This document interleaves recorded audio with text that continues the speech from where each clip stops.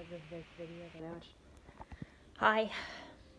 So I was just watching a video about the commentary about ADHD and how some parents are so anxious to put their kids on a drug because they want to be able to control their child's behavior, and how the schools push these drugs, and how there's these nasty side effects for these drugs. And what I thought about was some of the things that I tried that were natural supplements for my child, or maybe want to get consistent with trying them, and have read about and done some reading about. And so, for example, one of them would be fish oil.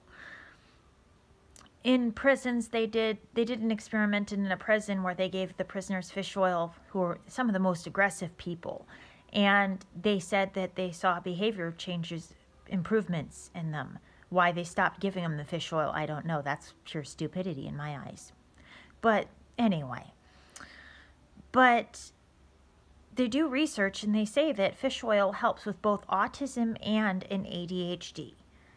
And that not only can it help with that, but with dyslexia, which it also turns out a high percentage of people in prison have dyslexia. So, you know, there's a natural supplement, and I give my son gummies because he likes them, and it's really easy to give him gummies. And one of the reasons that I believe there's a behavioral problem is that the working memory does not work well in people with ADHD. And the working memory directs behavior, and to have working memory, you need dopamine. So that could be one thing to look into, because fish oil boosts dopamine. So another one to look into might be magnesium. Magnesium's needed for dopamine as well as the working memory. You know, and you can get that for chewables for your child.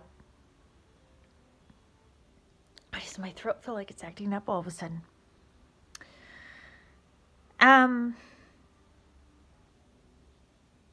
Anyway, and then choline is also needed for working memory. So there might be natural supplements that you could get for your child that would help your child and not need to put your child on a drug. And, you know, they're safer. They tend to be safer. Yeah, you still don't want to overdose on something. You want to make sure that you're not overdosing on it, but it's still more likely to be safe. So these are just a couple things that you might look into. Glycine can help with frustration intolerance in autistic children, and serine can help with focus. So there are things that you can do to help your child so that your child isn't doing too badly. And, you know, you might not need to spend an arm and a leg for a medication either.